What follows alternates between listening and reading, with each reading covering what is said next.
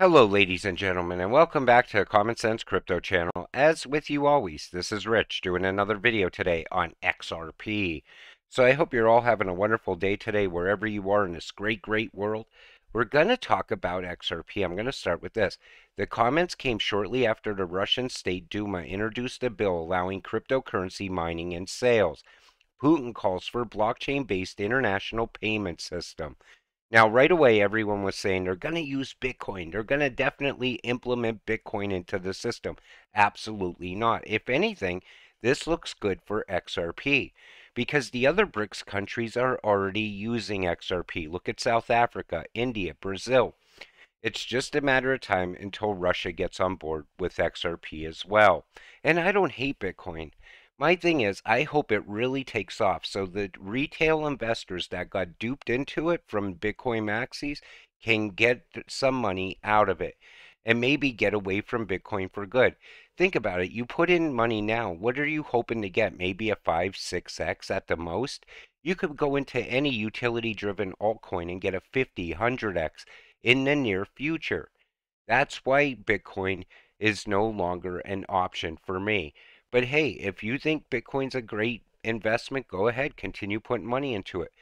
But at the end of the day, it has no use case and no utility.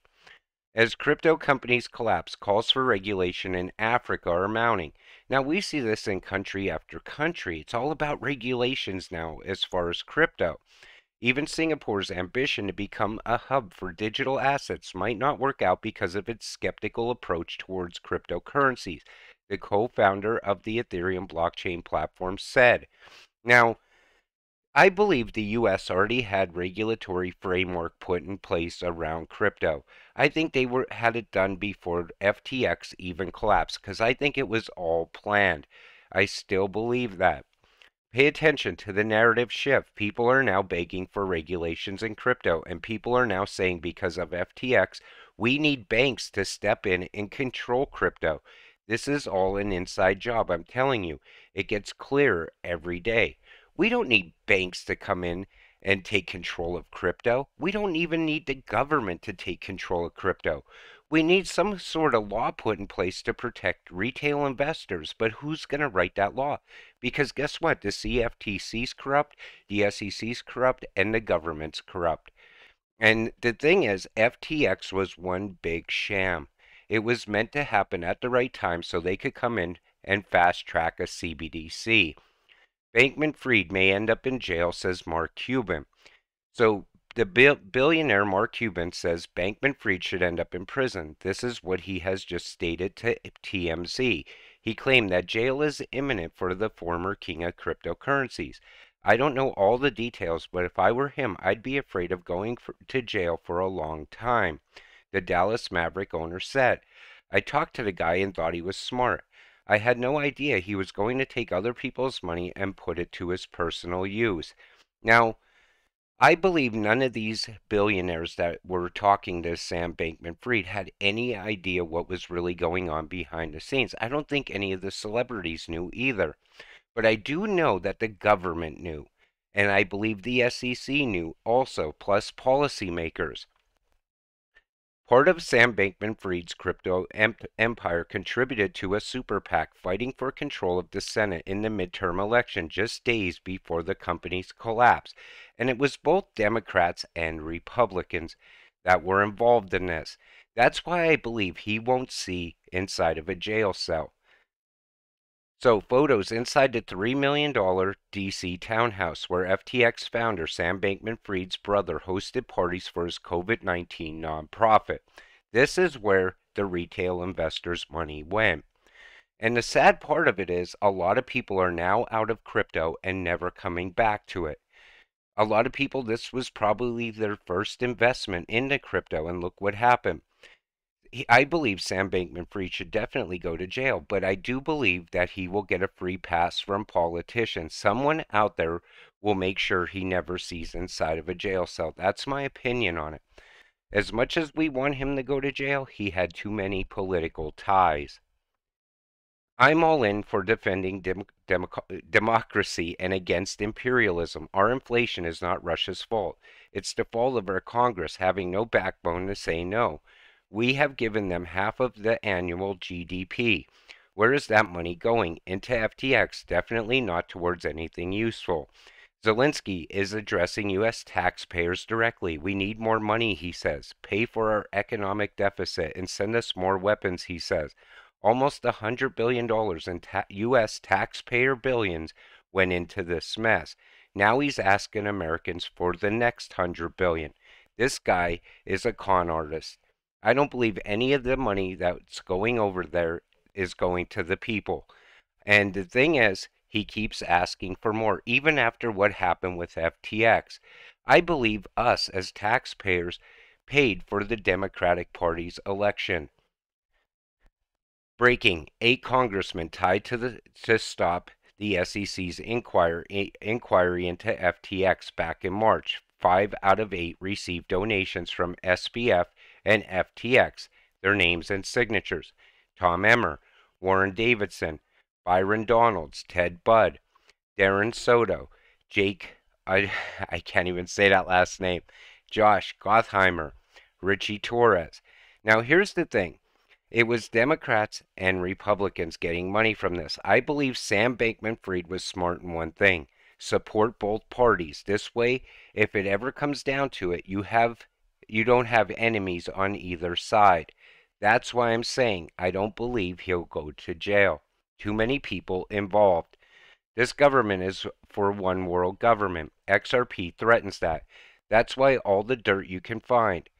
Why it won't stop them from making sure XRP doesn't make it in the USA. Look what they are covering up now with FTX. Sam Bankman-Fried is a free man and MSM makes him look innocent.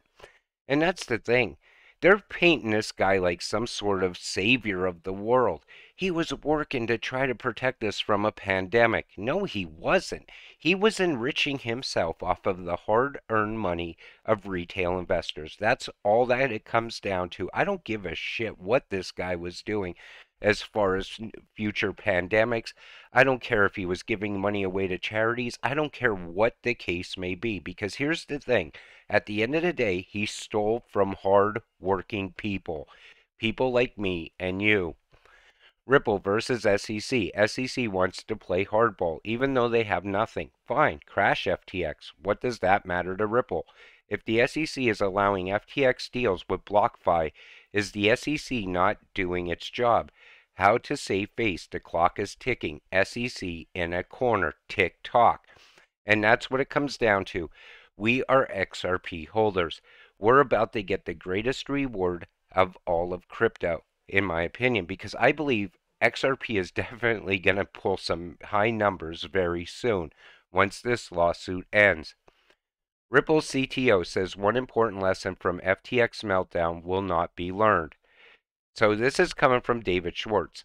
He says, the one important lesson that is really pretty obvious in retrospect and that I can say with total confidence will not be learned. He explains, if you hold billions of dollars of other people's money for an indefinite time period, the temptation to speculate with those funds is irresistible. If there aren't verifiable checks that make such risk-taking virtually impossible, nothing else will be sufficient. And that's what it comes down to.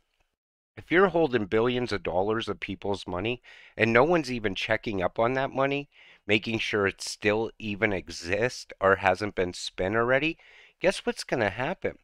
You're going to take money on a daily basis to do whatever you want to do with it and hope the money keeps pouring in so you can keep the company afloat. And that's what it comes down to. The problem was too many people knew what was going on the inside.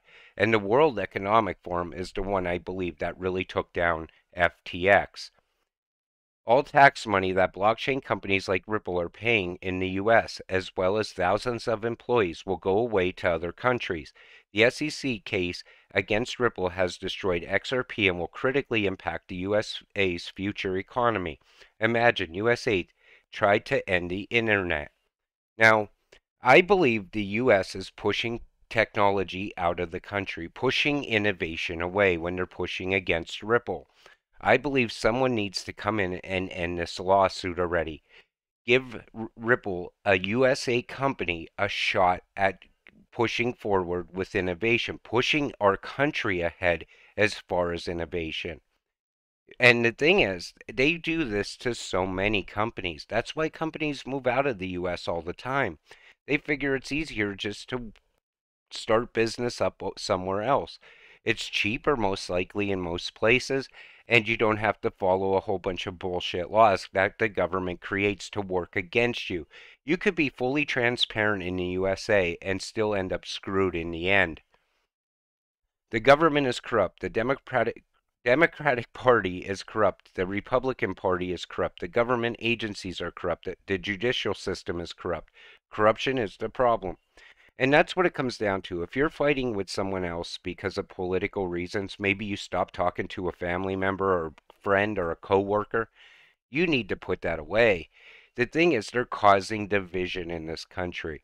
You need to put an end to that division because guess what? There's corruption on both sides of the fence. And there's no winning unless we all stay together because division only allows them to do what they want and continue with the corruption. And at the end of the day, we get stuck with whatever they come up with and try to push onto the American people, such as CBDCs. Now's the time that everyone needs to get along, not stay divided. With that said, I'm going to wrap up this video. I want to thank you all for watching. We'll see you in the next one. Have a great night.